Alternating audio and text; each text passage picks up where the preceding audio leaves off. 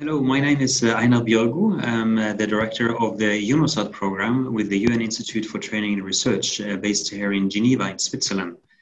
UNOSAT is the operational satellite applications program of our institute, and it's a program that has been around for quite a while, back since 2001, focusing on the use of satellite imagery applications in support of the United Nations, sister agencies, but also very much contributing with analysis in support of countries. So the UNOSAT program is basically focusing on satellite imagery analysis, but also training and capacity development on this technology. So in that sense, we often meet people and we discuss with people, from government sectors around the world that have a need for satellite imagery derived information. Not necessarily satellite imagery per se, but satellite imagery derived information. And what we see often is that for them, it's extremely important that whatever is developed, it's sustainable. There's been many pilot projects around demonstrating the use of technologies. But what we typically hear from them is that you need to make these services and these products sustainable. So that can either be through feeds, information feeds that are sent to them, or also, in many cases, governments wants to make their own, and also UN agencies wants to make their own analysis. So being able to be sustainable in that sense, I think links to many aspects. Both, of course, the sustainability of the technology itself, that we can have satellite images that are, that they're going to be there, then the sensor is going to be there, it's going to be providing information which we use in order to make informed decisions over time. So the temporal aspect is very important. And I think also there, space and Earth observation has a good track record. Look at the Landsat series, it's been there since 1972. So I think that the time aspect is very important. Then, of course, another interesting aspect in this, and I think also where space has great benefits, is that you can apply the same technology in so many different areas. And that is also what, in the end, will help make this technology sustainable and will feed a feedback loop of sustainability, if you like, into this type of technology.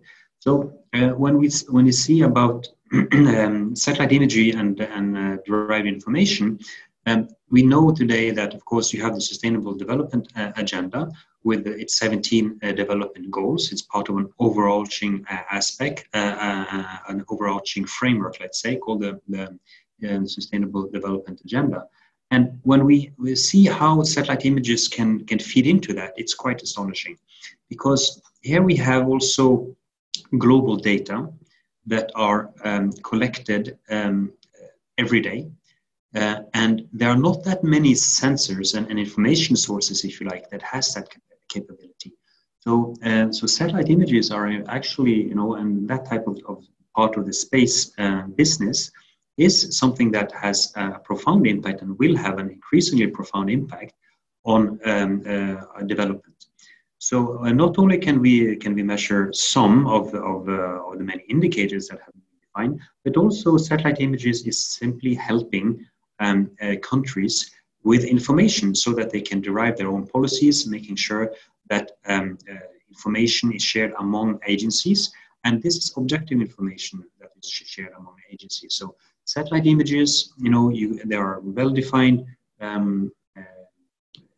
aspects of this that ensures scientific approaches to deriving products from this type of data. And being able to do that from a national perspective is extremely important. So having both a long track record, having universities, research always providing and finding out new good solutions for how to make derived product out of this, be it looking at deforestation, be it looking at environmental emergencies. In our case, we often look at the effects from natural hazards once we come into crisis situations.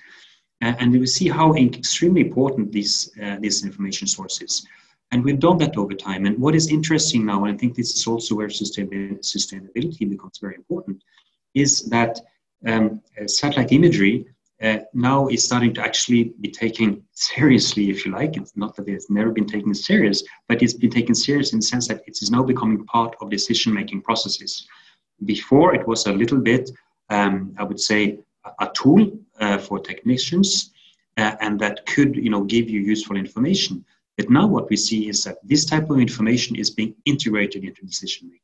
And once you do that, then you're also feeding into a sustainability aspect of these type of technologies. So I think what we have seen developing now over time is that satellite images used to be a tool for the experts, and now we're seeing it little by little. We're not quite there yet, and we do need to definitely make an effort. But what we see is that little by little, this technology is becoming a tool at the country level. And this is what we as the United Nations and the EU Institute for Training and Research is very much focusing on. We want to see these capacities being developed in countries so that national entities themselves can make use of space technologies. So we have, as I said, a fantastic opportunity here. We have global data for global goals, and this is something that we can definitely be proud of. And I think that the satellite images are perfect in that sense. So the information that countries will have to play with in the future is going to be so much better. It's going to be so much more. And I'm quite optimistic in terms of sustainability, because there's a lot of things that's been changing lately, as we all know. But being able to monitor things from remote is also definitely something that people are really getting their eyes out for. So in that terms, satellite images I believe has a huge, very bright future. And I'm sure that it will be feeding into many important decision-making processes, and much more than today. But also, of course, important to make sure that the systems are operational, that they are predictable, and that they are also coming at a cost that countries can afford. And again, there, of course, very nice to see many data are already available, open, free, and open source. So that's another important aspect for this, and I think that we will see lots of great use of satellite images moving forward. So thank you very much.